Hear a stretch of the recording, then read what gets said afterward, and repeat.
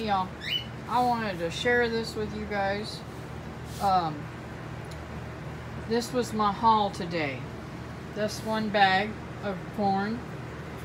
That's the second bag of corn that I bought.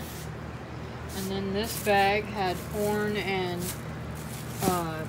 onions and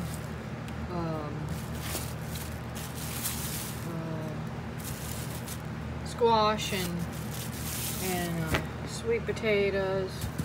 And then I got this delicious little bag of mushrooms.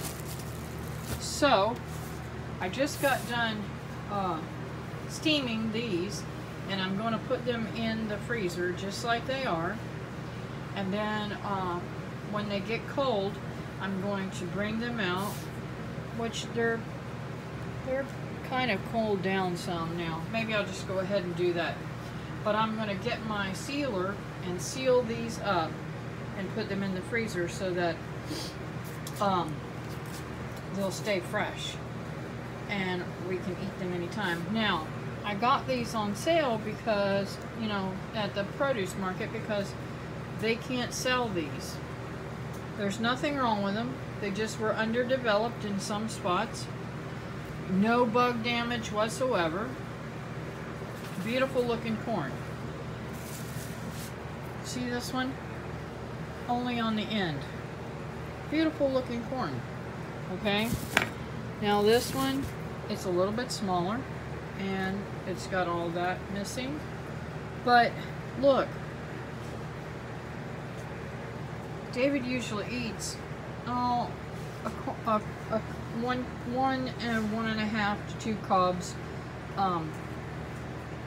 whenever I cook.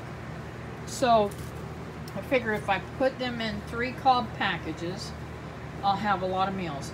Now, okay, I would say guess what this is, but you guys can't guess because, well, you don't know. But those of you who've been watching my channel long enough know that these bags are always $1. So I got the 4 bags for $3.95. Don't ask me how I made it $3.95. I have no clue. But I'm going to go ahead and dehydrate the mushrooms, and I'm going to dehydrate some of these while I'm at it. I love, love, love bell peppers. So I'm going to dehydrate them too, so that I can throw them in different stir fries and stuff like that. And I'll probably dehydrate them in bigger pieces, like I have been the mushrooms for, you know, bigger stir fries and stuff like that. But man, what a deal. Now this is definitely got a spot on it. I'll have to cut that off.